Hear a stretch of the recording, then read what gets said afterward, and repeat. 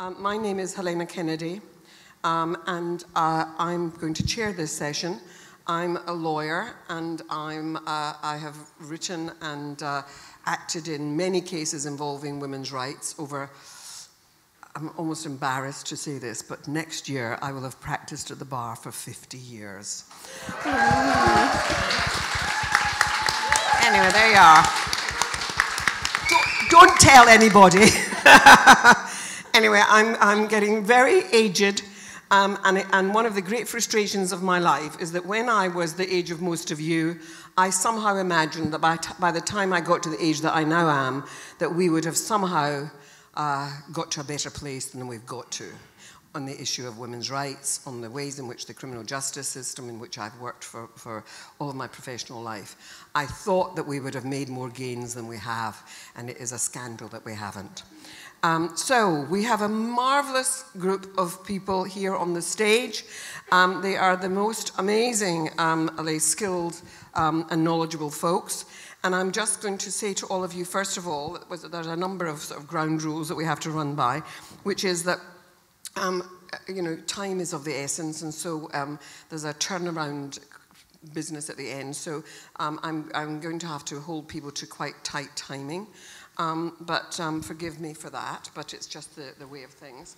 The other thing is that we are talking about issues that are very emotionally sensitive and hard. And so if any of you are feeling that you have your own story to tell, it may be that this room is not the best place to do that. And there is the wonderful fact that we have great people who are skilled therapists here today who are present downstairs, apparently in the Great Hall at the marketplace there. And they are from the Survivors Trust. And if any of you want to talk about experiences you've had, they would be very willing to be available to you. And apparently, on our program list somewhere at the back, I haven't examined it all as carefully as that, but there are lists of organizations that are helpful in addressing some of these issues. Now, I just wanted to start by saying that the issue of shame, I wrote many years ago, before many of you were even born, I wrote a book called Eve Was Framed. Framed because of the whole way in which women end up getting blamed for the conduct of men. And that was one of the lessons that I learned very early as a young practitioner at the bar. At the time where I had joined the women's movement in the early 70s, I started practicing almost at the same sort of time and started looking at the law through a particular lens, which was the lens of being a woman, a feminist, who wanted, justice for women. And what became very clear to me was the way in which women were being judged, that when women were at the receiving end of transgressions of all kinds, that somehow or other women were measured by different standards. And part of that business is, and I recently, over the decades, have brought up to date Eve Was Framed, the book. And when I came to do it in 2017, my publishers were pushing me and saying, there's so much going on and very little gains, what are we going to do? And I said, well, we'll bring it up to date. And I couldn't bring it up to date because so much was happening, and I was filled with rage, and I called the newest version of it Eve Was Shamed, not Eve Was Framed. I changed the name, and because lots of you all thought, well, I've read that book, I've read it 20 years ago, we discovered that it was better to actually give it a completely different title, and in paperback it's called Misjustice. And what I was trying to deal with in the business of changing that name and introducing the word shame was that shame is the burden that women carry in relation to all of this. And it starts because of the way in which shame is used as a way of controlling women. And be very clear of that. It's about making us feel that our sexuality is something to be ashamed of, and that if we are women who in any way are deemed to be inappropriate or where our conduct does not measure up to some bizarre standard, then we are measured as failing. And that's what so much of the criminal justice system is measured around. And I have to say to all of you that it is not just in the United Kingdom. It's around the world. I can't think of any place where it's any different. And I remember going as an independent assessor to look at projects that were set up after the abysmal business of the invasion of Iraq. And I went to a prison because this was about the generality of human rights. It's one of the things that I now do in my international work. And so I was sent to measure up to see whether these programs of change were really working. And I went to a prison, and it was purely by accident, by asking a question. I was saying, are there women's prisons? And somebody said, oh, there's women in this prison. Oh, really? Could I meet with the women who are in this prison? And they all got very shirty and shifty. And I insisted that I wanted to meet with the women. And of course, there was no exercise yard. The women were in a sort of dark hovel. And when I questioned what they were there for, I discovered that virtually every single one was there for a morality offence, that there are crimes of a moral nature, and it was of a nonsense, that if they were seen in a way talking to a man without a guardian there, holding hands with somebody, all manner of low-level offending. These women were in prison for it, and often because of the dishonour families meant they would have no family to go back to. And I remember one of them had in this prison shed, there was a little girl who was about 3, and she was the blonde-haired and blue-eyed, and she was the child, in fact, of a relationship that this young woman had had with a GI. Who in the years before, and all these women were caring for this child, and I said, a prison's not the place for a child. And I remember them saying, the family will not have this child, and nobody else will have this child, and the chances are that if we make a complaint about the presence of this child in this prison, she'll end up being trafficked. And so I had to sort of turn the page and walk out of that prison, reporting on the conditions of women and so on, but making no reference to the fact that there was a child there, because the alternatives for that child were so dire that, in fact, being there was probably better for her. The world is filled with these kinds of judgments of women. And so we're very lucky to have the group that we have today and to take this conversation into the courts here in Britain. And so let me introduce to you, and I'm going to ask my wonderful panel to wave when I refer to them. Alex Fanghanel, where are Alex? Yes, wave. Alex is a real expert in the whole business of sexuality and consent and BDSM, and she's an associate professor of criminology. And we were remembered that we had met on a number of these kinds of occasions before. I have to tell you that that's what happens when you delve into this work. There are some of us who have been doing it for so many years. I have also with me Mandu Reid, probably well known to many of you, who is the leader of the Equality Party, who stood for election, who has really put onto the agenda so many of the issues affecting women. And one of its purposes is to hold the other parties to account and to really rattle the bars of our political cages. Mandu is a force to be reckoned with, and it's great to have you here again, Mandy, to see you. Professor Amina Memon is here with us, and she is the director. Amina, can you give a wee wave? Yeah. Director of the Centre for the Study of Emotion and Law at Royal Holloway. And the real problem is that the law is pretty incompetent and incapable of dealing with real emotion. And my next person, I'm going to introduce you to Charlotte Proudman, a barrister, an expert in gender-based violence. She's written a great book, which you haven't all seen yet, but I have, which is FGM, on FGM, and it's really looking at that whole business and its impact on women's lives and women's sexuality. And I got a pre-read ahead of other people, and it is a really great book. And now Tashmia Owen, who's a visual arts expert, a writer, a campaigner, a script writer. She explores the whole lives experiences of women of colour, And into this discussion, that we have to recognize that intersectionality is at its heart, that you know, the things that are experienced by the women who are in the, if you like, in the dominant class in a society, experience it differently from people who are people from ethnic minorities, people who have disabilities, people who are gay, people who have people of difference at all. And those things, multiple discriminations, make for even more treachery within the criminal justice system. And so it's very important for us to be very aware and alert and conscious of those differences. So I want to kick off by actually asking my wonderful panel if they might just very quickly, and I'm going to be very ruthless, I'm going to be like Stalin's granny in my fierce way of controlling this.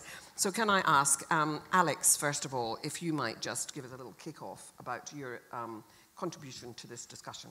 Thank you so much. Thank you so much, everybody, for being here as well to join us in this really important discussion.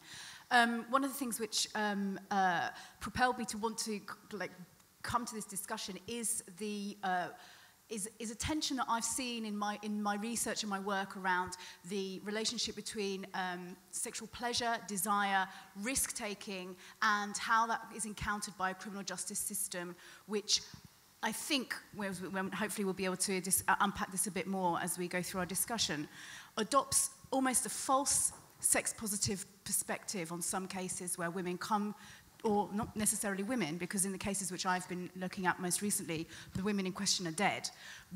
Cases in which women have been killed as parts of apparently consensual sex games gone wrong. The way in which those cases are argued about and then discussed and judged, the language and the way in which the acts in those instances are figured are mobilize a sense of false sex positivity, where a sense that women's rights and agency to sexual expression should be recognized, which is absolutely the case, but that it's strategically mobilized in order to paint a picture of sexual violence, which is able to hide under a guise of consent. And so what I've been looking at, and what I think is really important, one of the things we should talk about is the ways in which we think about the criminal justice system as party to the contemporary rape culture in which this sort of thing is able to happen, or maybe even a crucible through which those things are enacted. And so my work is much more about rape culture more broadly. I don't think the law can save us, so that's something which I can put my stall out there right at the beginning. But what I think is really important is that it is it's such a significant part of the way in which we live our lives and the structure and problems that we come across. So we have to engage with it. It has to do something, but will it save us? I'm not sure. Thank you very much, and thank you so much for sticking so much to time. But I mean, Alex is really raising something very important, and it's something that's been going on in the courts for too long, which is this business of saying she wanted rough sex. It's the rough sex defense, you know, and it happens in rape when there is clear physical evidence of violence, where it's all claimed that even that is with consent, and also in the cases where women end up dead, where the claim is she wanted me to strangle her. And so some of the changes in the law recently around that business of strangulation is now being addressed, and I'm going to get Alex to just deal with that. What do you think that the recent change in the law in the Domestic Abuse Act, introducing a particular offence, which is about really strangulation in sex? I mean. Yeah, I mean, so. One of the issues I see with that is that the enshrining in the Domestic Abuse Act the fact that it is illegal to participate to consent to these things, that was already always the law straight from the Brown case. Of the dates escape me, but we're going to go with the 94, something like that. Yeah. And so it's always been the case that I mean, problematically or not, and that's also a debate which I have outside of this context, for people who practice consensual BDSM, it's always been something which was not that people couldn't consent to. So the addition of this clarifies perhaps the position which was already in place. But given that notwithstanding the fact that it has always been illegal to strangle someone, even if they've asked to be strangled, even though that has always been the case, it hasn't stopped the rate, and including the increased rate of women being seriously injured or killed in circumstances where that is claimed to have happened. So it's not clear to me that that would necessarily bring about the change that it's expected to, because it's layered upon a context where these sorts of sexual practices have become, or a version of them has problematically become normalized. And so, yeah, I'm less optimistic about that. Okay. I just wanted to say, always start from the assumption of no knowledge. BDSM? Sorry. What? Tell people what it is. So sorry. The BDSM stands for bondage, domination, and sadomasochism, and so it describes eroticized power play in a sexual context. And one of the key tenets of it is that it's a consensual act. There are other key tenets of it, but at its heart, consent is central to these sorts of sexual practices, and what distinguishes it from sexual violence is consent. And so people can participate in BDSM consensually, very pleasurably. For practitioners of BDSM, it's an inherent part of their sexuality. So their sexual citizenship rights to practice it are necessarily menaced by a legal system which criminalizes many aspects of BDSM. But but at the same time, with the other hand, what we see is like a generalized acceptance that BDSM happens and that people should be allowed to consent to things. And so therefore, because this may have happened, actually, we're going to downgrade murder to manslaughter, or finally find something to have been an accident. So it has significant material effects on justice outcomes. And for any of you who are not lawyers in here, and that's probably the majority of you, there was a very famous case in the 90s which involved homosexual sadomasochistic sex, in which people seemed to enjoy nailing each other's penises to the floor, and said it was consensual. And eventually our highest court, which was the House of Lords Committee, appellate committee, decided that certain things, even if consensual, would be against the public interest. And there was a lot of controversy over the decision, but they said that there were certain things within the context of, particularly of sexual activity, where sort of consent was actually no defense, because they were sort of against the interests of the humanity of the individual, the human dignity of the individual. Anyway, Charlotte, I'm going to take over to you, because you're a practitioner of the law and in the courts regularly just now, and perhaps you might like to talk about the shaming aspect of this, of how women going to the legal system, to the police, to the prosecutorial system with an allegation of rape, how that's dealt with, and why it is that we are facing this absolutely abysmal business where it's almost as if rape has been decriminalized. Yeah, so I wanted to start actually by saying and asking you a question. Has rape become decriminalized? We know that 85,000 women and girls are raped every year in England and Wales alone. And in the year of 2020, just over 1,000 rapes resulted in a conviction, which is absolutely astounding, given those soaring levels of rape. And why is that?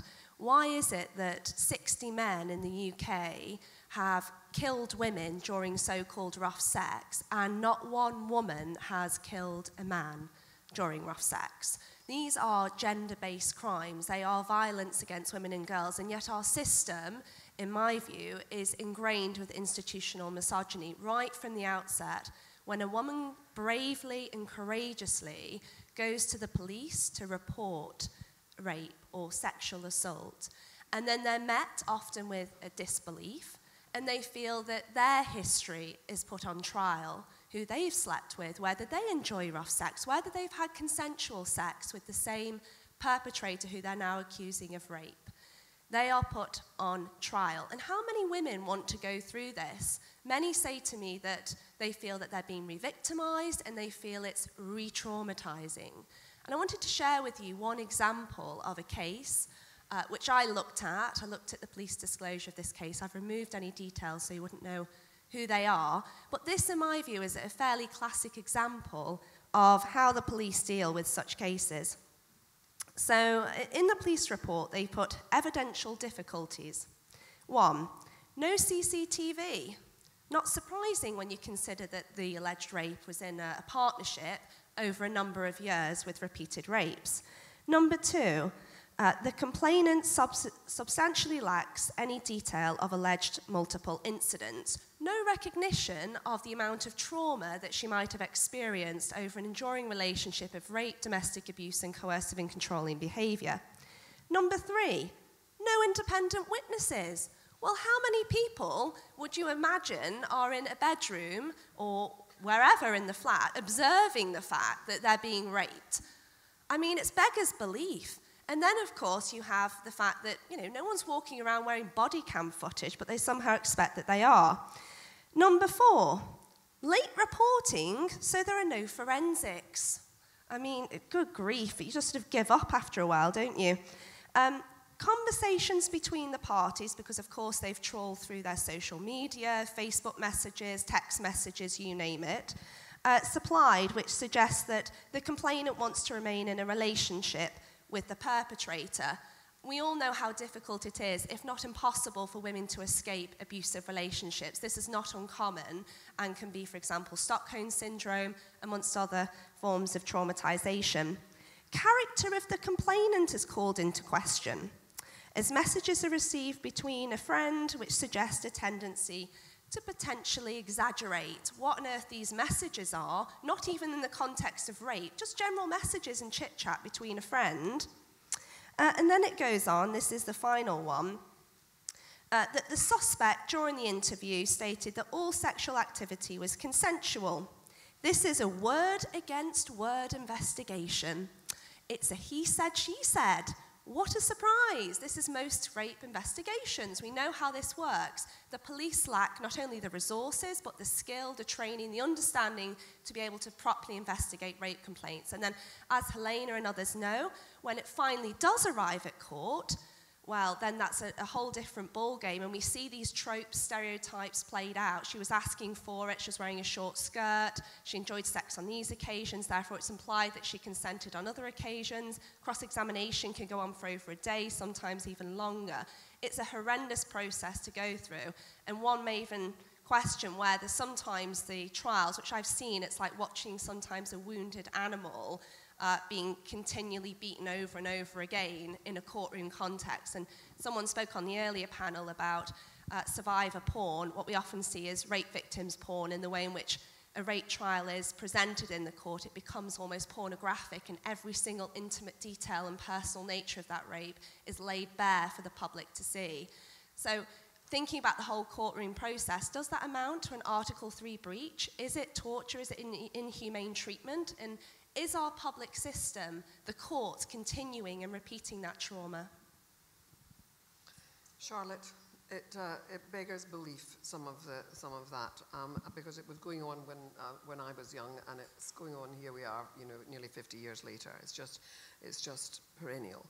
Mandu. First of all, I want to start by saying I think it's really important that we're having this conversation. What you've outlined, Charlotte, 85,000 cases in England and Wales. I think when you add in Northern Ireland and Scotland, we're talking about 100,000. I think that's a conservative estimate. That's 11 women raped every hour. So this panel's going to last for just over an hour. You do the maths. It's important we're having this conversation, though, because that status quo, that 100,000, is not, as was discussed on the previous panel, an inevitability. It doesn't need to be an inevitability, and we can't allow it to be an inevitability. But shame, stigma, and silence around these issues, those three things are foot soldiers of that status quo. And it is our job, it is our job, it is our duty, it is our calling to challenge and tackle that. We've spoken already briefly about institutional dysfunction, if we're talking about the legal system. We've talked about women being failed. We've talked about the police, because the criminal justice system is a long tunnel in a way. You've got the front end with the police, and it goes all the way up to the judiciary and the statute, what's actually written in law. There's a lot of work to do, but we have to remember that we can make changes to the law, and I believe in pursuing that. I do agree, Alex, that the law won't save us. The reason why it won't save us, though, is because the institutions that we're talking about are microcosms of our society. The biases, the misogyny, all that stuff that kind of creates the dysfunction stems from what's going on in society. And for this reason, the fact that this issue is so widespread, the fact that we're talking about institutional dysfunction, stereotypes, cultural, attitudinal, behavioral issues, tell me that this is political. Action is needed across so many different spheres that the only way you can really mobilize that action is via getting a formidable and meaningful response from the political process. And that's why I always say this will be, for as long as it needs to be, a central plank of what the Women's Equality Party does. When we're talking about those numbers, though, I want to go a tiny bit granular because it's really important. That stuff can get forgotten. Disabled women, twice as likely to be victims of sexual assault as compared to non-disabled women. Black women, twice as likely to be victims of rape as compared to white women. Mixed race women, 4 times as likely as compared to white women to be victims of rape. It's really important we look at that granular stuff. A friend of mine from Brazil said in the part of the country she comes from, they have this saying that's very well known. And it goes something like this. It's pretty horrendous, but this is how it goes. White women are for marriage, mixed race women are for fucking, and black women are for work.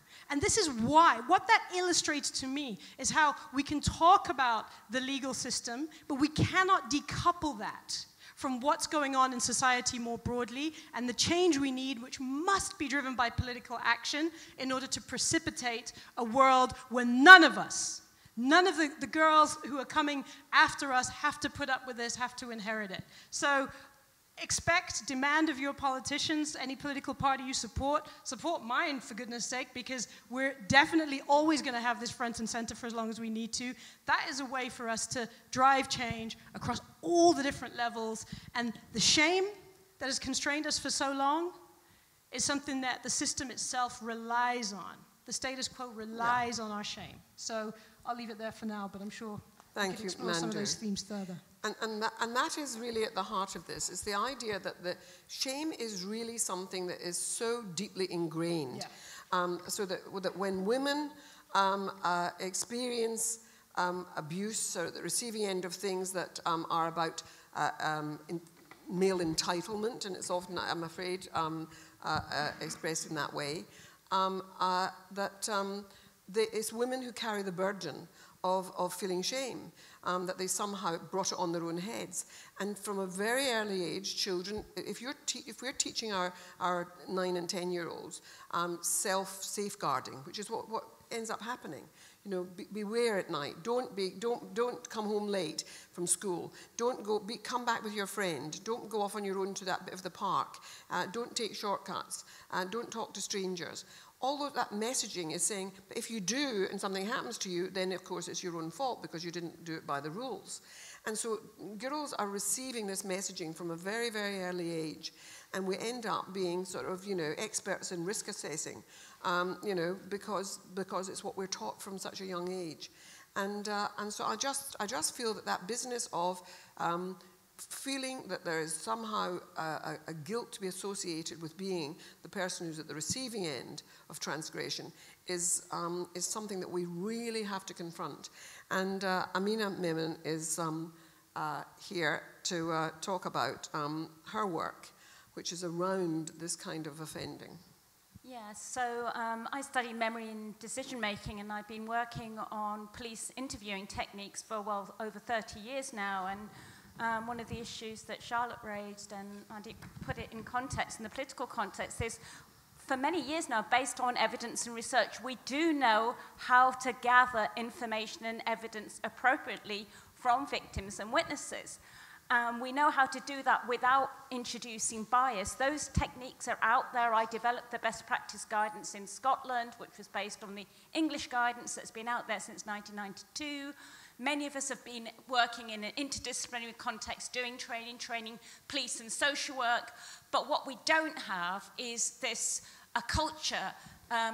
What we haven't got rid of is a culture of disbelief when it comes to victims of rape in particular. So we're seeing constantly their credibility being challenged. So we've heard a number of statistics today. We know 1 to 3% of convictions only. Why is that?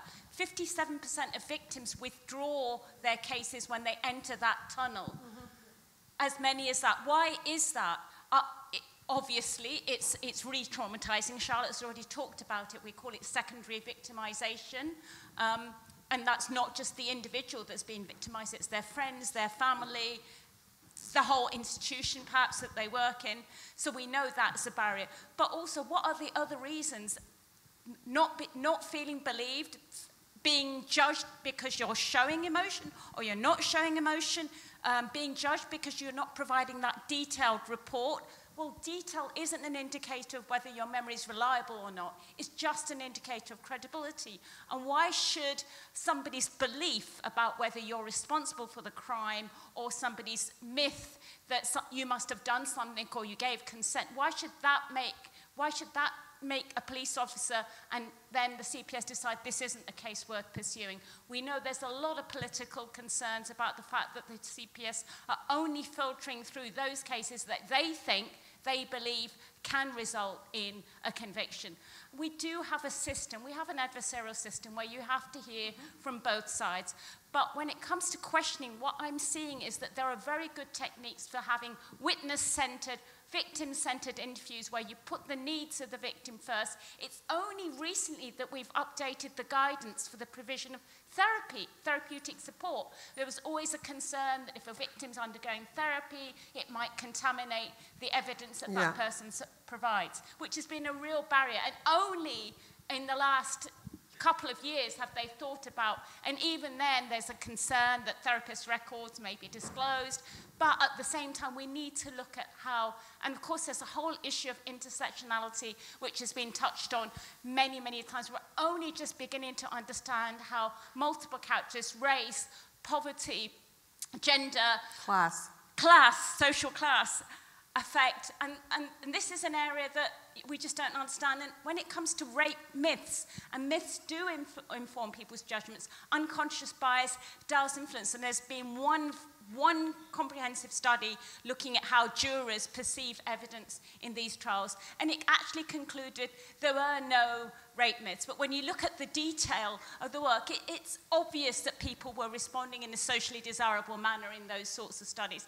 So we know that there are these inherent biases, and so it's not just a case of knowing and being able to give the evidence, it's how that evidence is interpreted. And it's been a real challenge as a psychologist trying to work with lawyers and within the legal system, and especially when we developed our training in the 90s, we just couldn't get it to the CPS. I've knocked on so many doors.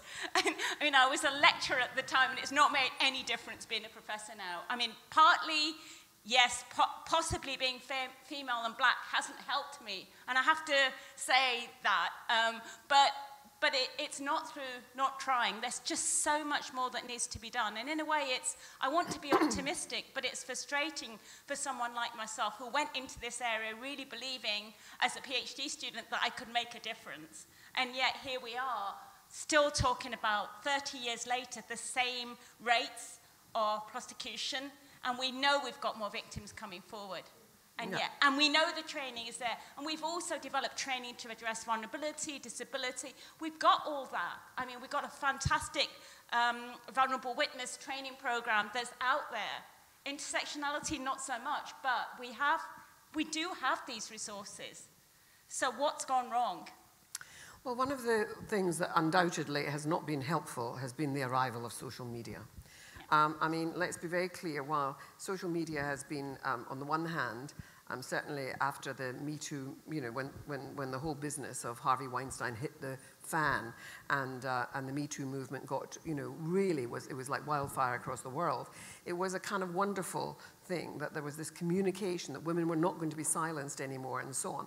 And I felt that was then, social media had a purpose and a sense, and also. What was interesting for me was that the idea that women were somehow had another way. It was quite frightening to the if you like, the institutions, because women were throwing a brick through the windows of the criminal justice systems around the world. They were saying, your systems, you tell us that we're supposed to bring our wrongs to the courts, and when we try to do that, we just get shafted. So why should we do it? We're just going to call folk out on social media and name and shame them for the things that they do to us. And so, and of course, then everybody got very alarmed. So at that point, it seemed as though social media had a real sort of benefit to us as women. And certainly, and I would say this for anybody who's been victimized, and that can be men too. Certainly boys can be predated on in similar ways. But the interesting thing now is that for me, the business of social media has been a megaphone for the ugliest forms of misogyny, and has actually given permission for that to actually then be translated into conduct in other arenas, in the street and in the bedroom and wherever. And women are, therefore, it is worse. It is worse. And it's worse because I think a megaphone has been given to abusers, and not just a megaphone, but a kind of way in which they see and watch this, pornography that pops up all the time on their phones from the earliest of ages, and it degrades and presents women in ways that are absolutely then translated into the conduct that women are exposed to. So I do feel that social media has been an absolutely hideous invention, and I wish it had never come along. And I say this. I mean, I say this because let's go back to its beginnings. Let's remember that Zuckerberg wanted it. What was Facebook about? It was about pulling women. It was about rating women. Do we think that they look good or not good, and who do you want to fuck and who do you not want to? It was a horrible, the origins of it tell you everything, and it has fulfilled a horrible promise in terms of objectification of women and so on. So, I mean, for me, I wish it had never happened, and there's a place in hell for Zuckerberg. Anyway, so over now to Tashmia, because you're in the creative world, you find ways of bringing this home to us all. Talk to us. Yeah, okay. I definitely agree. I think this is political. Mm-hmm. I personally feel like the systems in place are doing exactly what they were designed to do. Mm-hmm. Today, on this panel, I'm here to speak as a survivor, coming freshly out of, just 3 weeks ago, a criminal investigation myself for rape. And for what I experienced at the hands of the police and the CPS and my assailants, there were two, and how they employed the state apparatus against me, the police, my children's school, social services, how I was re-victimized repeatedly for the whole year as an intimidation campaign, I suppose, to drop the case because I had reported it. So, yeah, today I'm coming from that aspect. Oh, we're with you. Everyone in this audience is with you. I'm sorry you've been through all of that. It's terrible. But talk to us about it. Yeah. I mean, if you feel comfortable doing so. But you've been through that, and the full horror of your experience is about the failure of a system to provide justice for women. Yes. And it is about the fact that you were being sort of, if you like, brushed away, but yes. Also in the course of that being treated as lesser. Yes. From the moment I reported it, one of the assailants was well known to me, was a friend, or I believe to be a friend. That seemed to have a huge impact or bearing on how the police heard what I was saying, and around the whole aspect of consent and whether I had genuinely consented to this and changed my mind, and so had played a part in this in somehow. Even though if I had changed my mind, I should be able to change my mind. That should be absolutely, yeah.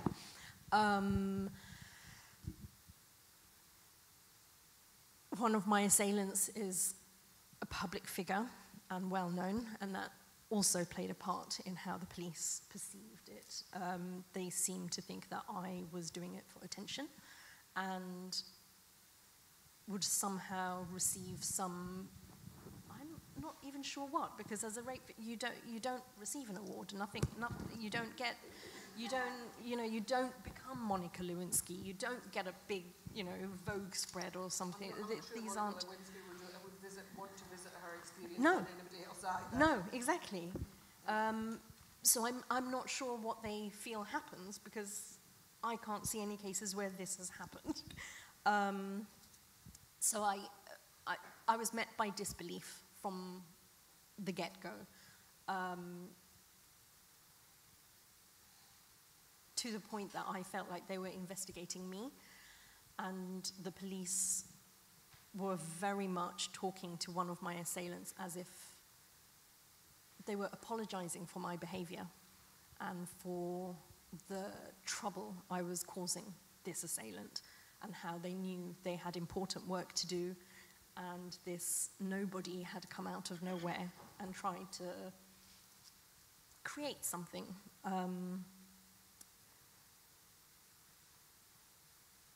One of my assailants immediately took to social media to speak about me.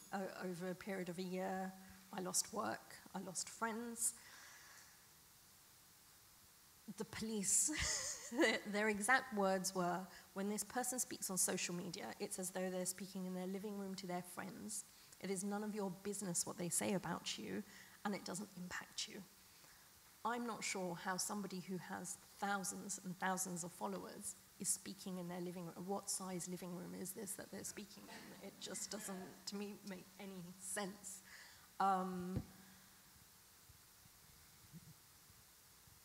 I also had, in terms of the injuries I went to the police forensic unit afterwards, had quite a lot of tests done.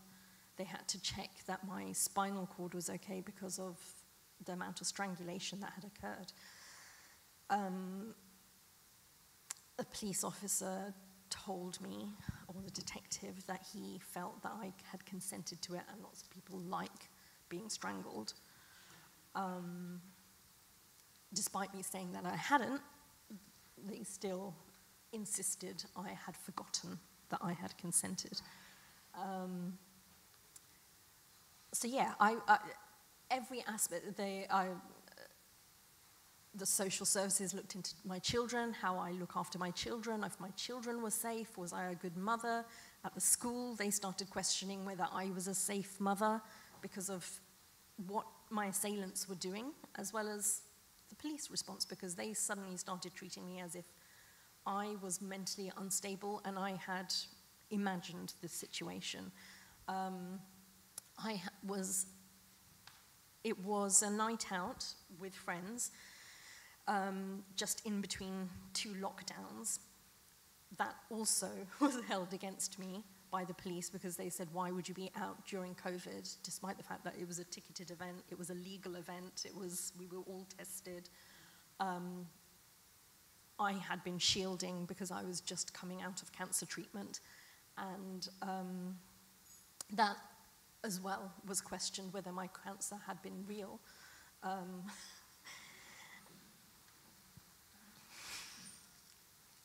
It's the most horrifying and terrible story.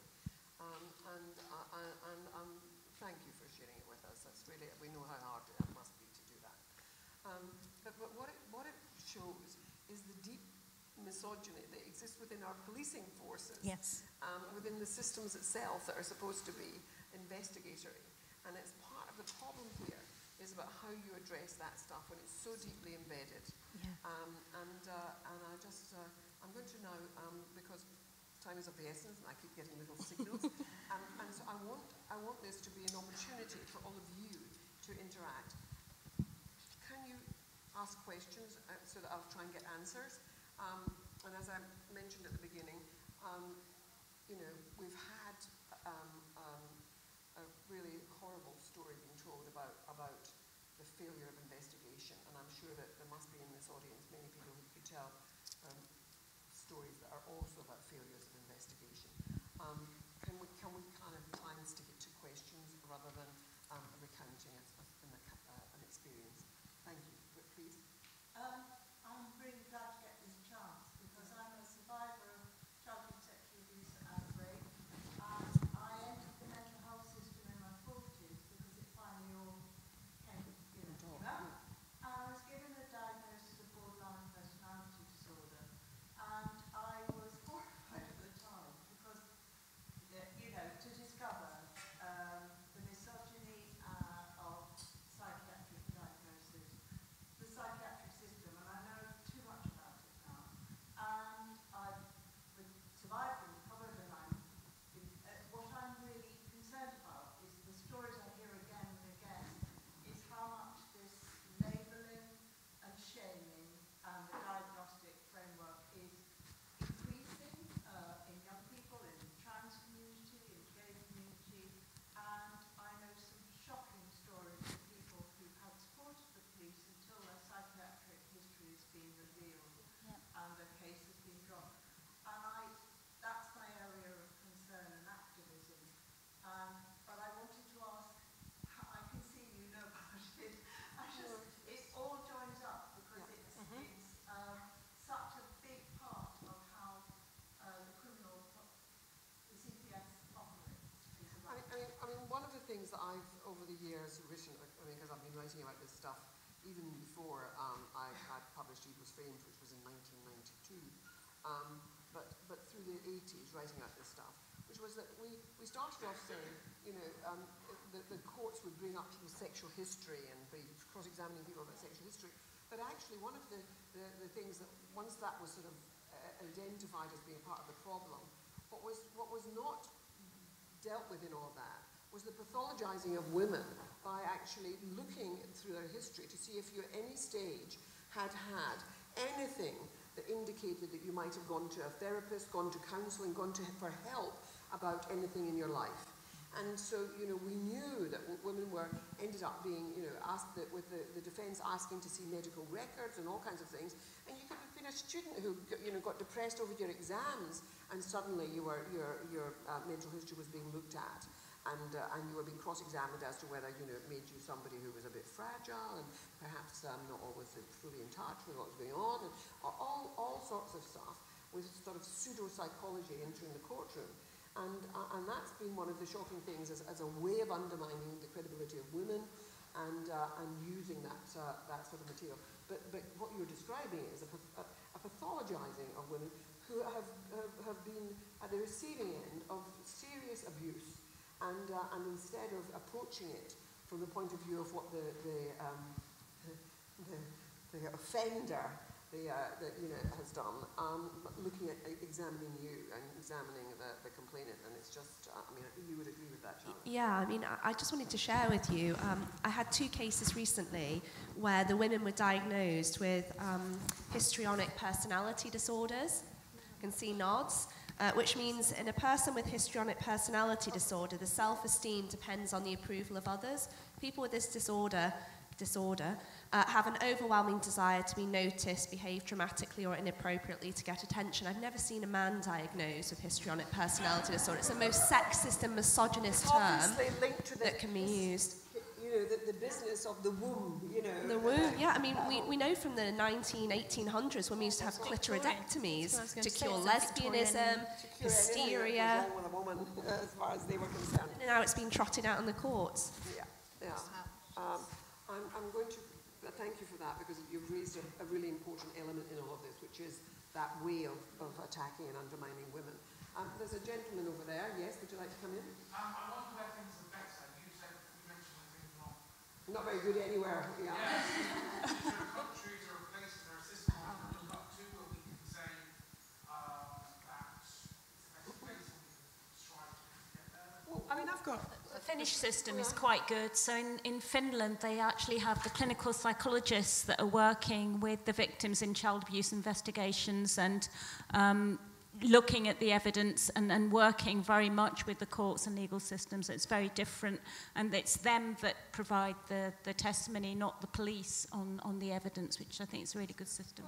Yeah, and I just, I look to examples of countries, and there's only a handful of them around the world where, and it's all pretty recent, where they've made a modification to their law, so you have now affirmative consent laws in place. Most recently, New South Wales in Australia have implemented those. Spain is a country where, following the absolutely horrendous rape of a woman in Pamplona, where they run the bulls, there was the wolf pack, these five or six men raped this woman, and there was a massive outpouring. This depresses me that it often takes a case of that horror and that magnitude to precipitate the change towards that kind of adjustment to the statute. But in our country, we do have consent-based laws, but in law, and you guys can help me if I get some of this if I garble it a little, here in the UK, the way it works is that the person who's been accused, if they have reasonable belief that she consented, then that kind of works in their favor. Now, I think this concept of reasonable belief is deeply problematic in a society where men feel entitled to women's bodies and entitled to sex, and misogyny is just so pervasive. So if you made an adjustment to that, you could change the line of inquiry from, did she say no, this is just keeping things super simple, to, did she say yes? And what steps did you take to ascertain whether she really wanted to be strangled in that way? What steps did you take? And what that does is it kind of like shifts. It doesn't solve everything. The law ain't going to save us. But what it does, I think, is it changes the balance of power. And there are countries in the world, as I say, Spain most recently, a couple of places in Australia, New South Wales, Victoria following on, Sweden have it also, and the Women's Equality Party, won't surprise you, is campaigning for that here in Britain. I mean, and one of the things, when I'm asked this stuff, when I'm speaking to an audience and I'm talking about how men should think about this, I mean, I think that it's unlikely that we're going to have people sort of, I don't know if any of you saw the program last night with Kirsty Wark and others in a house who were sort of Womanhood, I think? A group of women who were, I can't remember, it's called Womenhood. Women. And it was basically looking at all of this stuff that we're talking about. And they were talking about, well, should people have an app on their phone where you can sort of, nobody's going to end up, the whole fun of sex, because sex can be fun when it's consensual, it's mutually respectful, where it's about enjoyable intimacy with somebody you like being with and caring about and all that. But the business about it is that, I mean, I just think you have to be all the time, and our sons and our men folk have to think about this, is you have to be saying, is this okay? Is this okay? Is this okay? It's not complicated. Just saying, is this okay? Making sure that the person's saying, actually, I don't particularly like that, or no. And to be listening to what the other person is saying. We have to teach people about what good sex is like and what respectful and relationships are like, and about how that can be between anybody, whoever the couplings. So yeah, even if we did have a change in law of that kind, it would have to be accompanied by education and the type of sort of programming and possibly propaganda, that actually helps people understand what consent really looks like and how I might consent today. That doesn't mean you got a season ticket to my body. We need to change the norms around how we relate to each other in this regard, and that doesn't happen if you just make a change to what's on the statute. It is a much broader and bigger project than that. Yeah, well, it's about seeing it across the criminal justice system, so better training for the police, more resources, more funding, also for the CPS, and then judges need training as well, and juries need to know that stereotypes and tropes. It's really hard to get to judges. It's really hard to get to judges. It's very interesting, the business about trying to train judges, because, and this is the world over, which is that there's this business which is about the status that the judges enjoy and the idea that they're independent, and therefore they don't want to be taught anything. They think that it somehow is going to undermine their sort of their idea as being the seat of wisdom. And they've got a hell of a lot to learn, and there has to be far better training, there really does. But when we tried to introduce it into the domestic abuse bill in Parliament, they absolutely, it was resisted. No, I helped to draft that, and the resistance was phenomenal, which to me said more about the government, the actual amendment. Yeah. You know, we tried to introduce judicial training on rape, domestic abuse, and coercive and controlling behaviour. They were having none of it. They said it'd be unconstitutional, yet they curtailed judicial review laws. It was interfering with the independence of the judiciary. I mean, exactly, it was just ridiculous. Anyway, I've only got 5 minutes more, and there's a hand there, and there are more hands, so come on. Helena, you said that you've worked on best practice guidelines in Scotland, and I'm just listening to us talk about how much there is a process of identification going on between the interrogator or whichever police or legal person is involved in obtaining evidence. And I'm a psychiatrist. I'm sorry you had a very bad experience. I'm very sorry to hear what you said about psychiatry.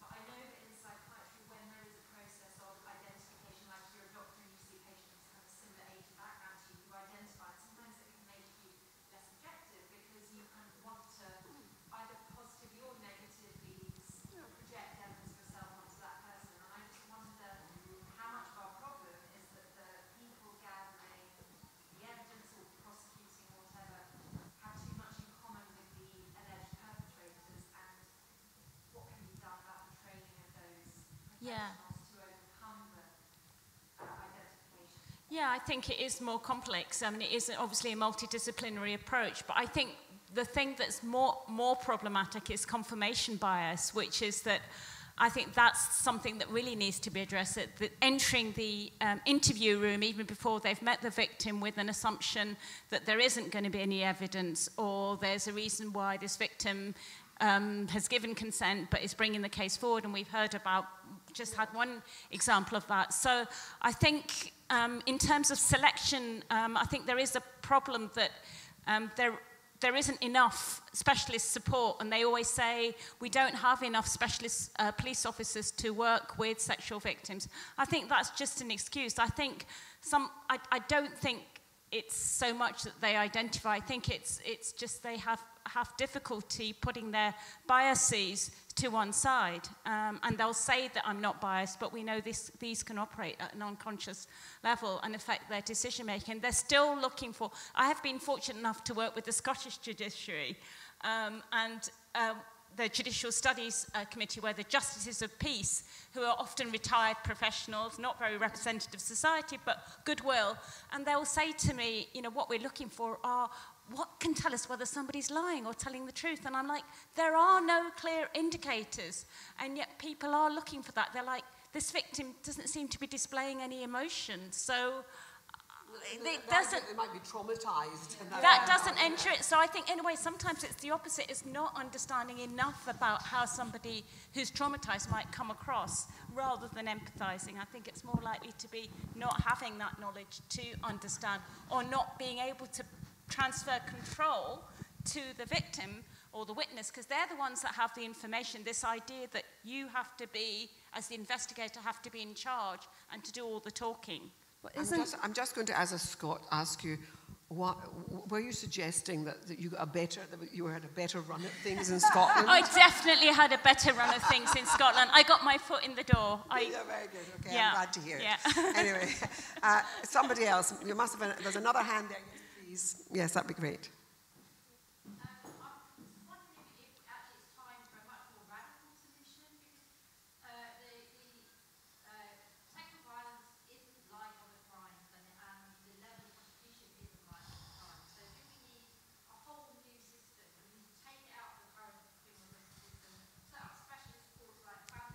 Scotland's talking about that.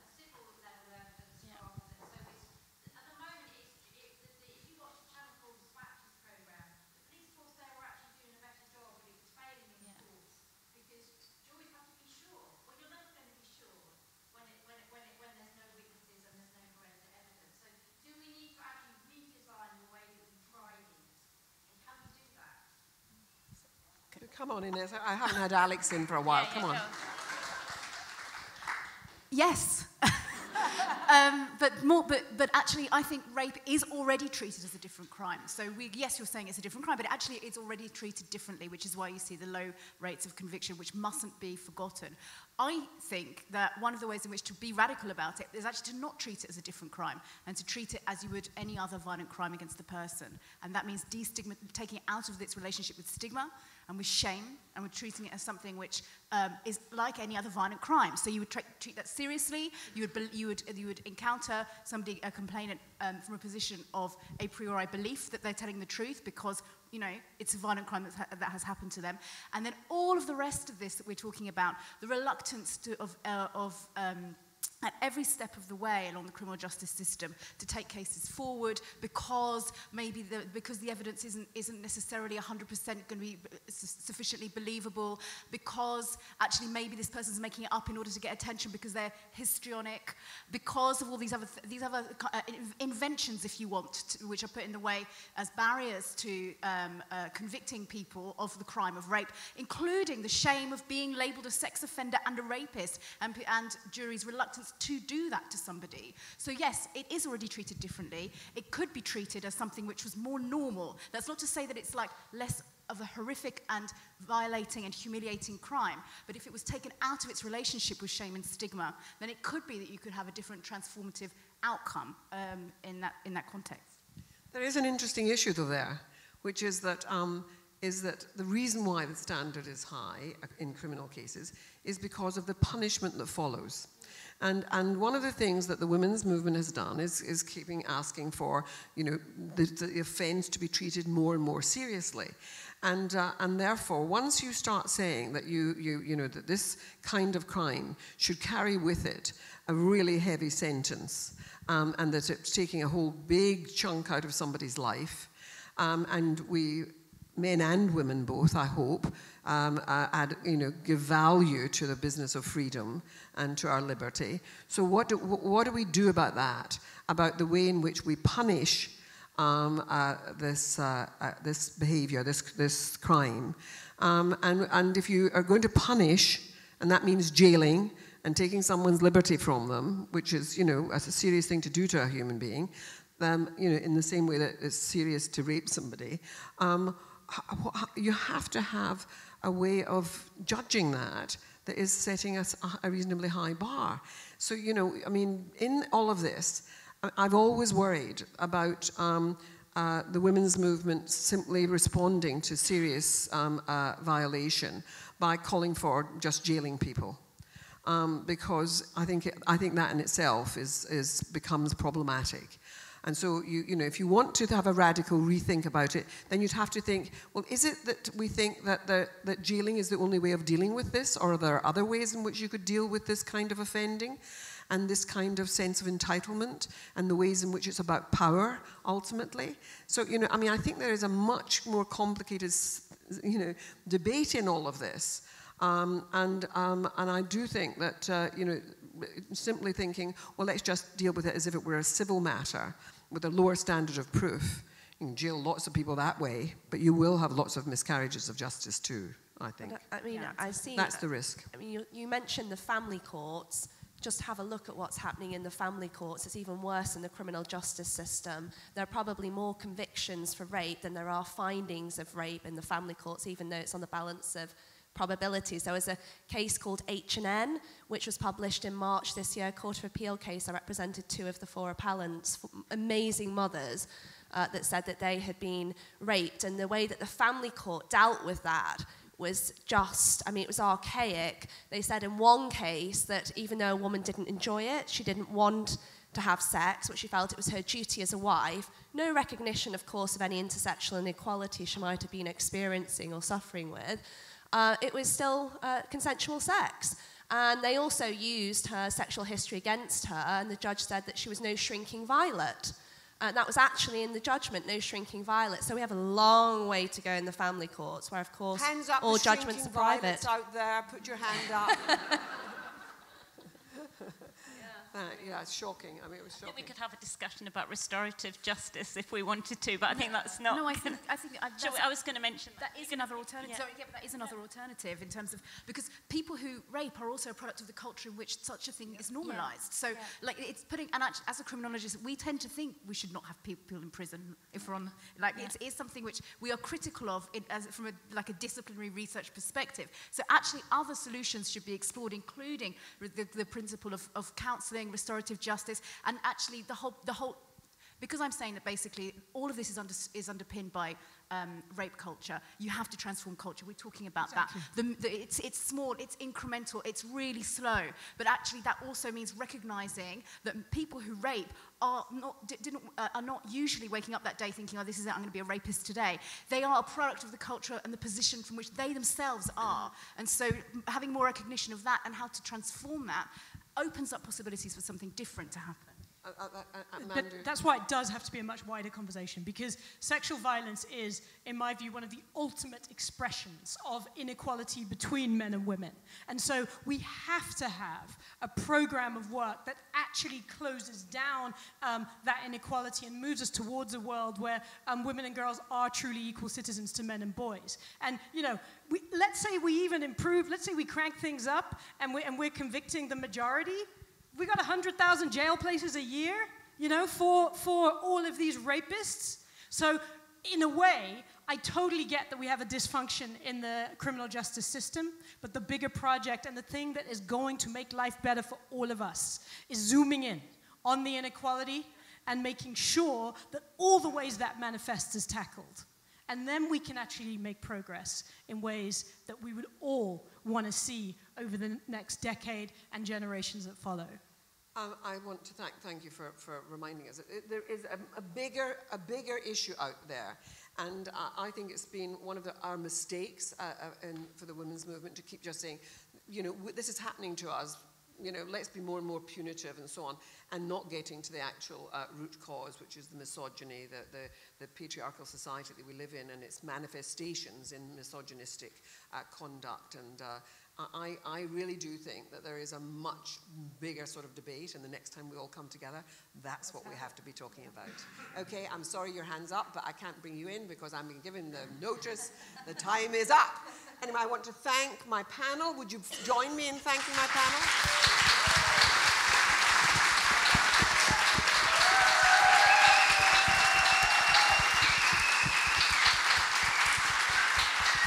And I want to thank all of you for being a great audience, attentive, interesting, and supportive of people talking about difficult things. Thank you very much. Bye.